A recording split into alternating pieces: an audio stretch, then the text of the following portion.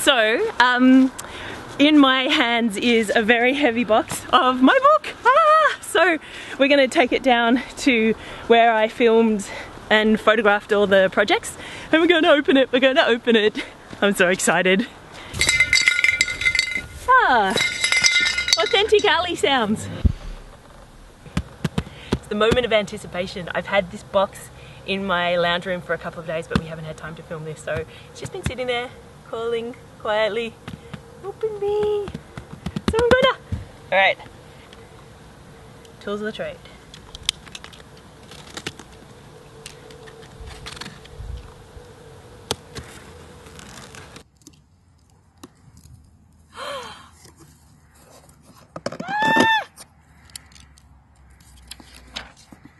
Paper, paper. Look, look, look! Holy nuts, look! Wow. Woo. Look, look, look! Girl of Kindness, my first chapter! And look how pretty the photos are. Oh, I'm so happy. Look! It's one of my favourite ones. She's so great. So every cause that I did has a little info box at in the project itself, and my designer put these little like oversprays around to make the info box. How cool is that?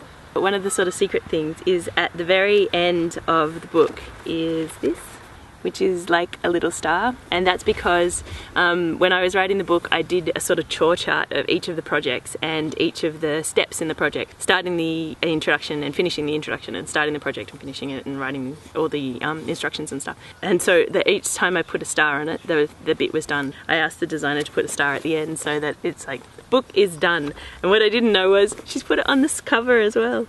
So when you close the book is done. That's so awesome. This was photographed just there too. And some blank pages at the end. I guess you could use those for notes. And back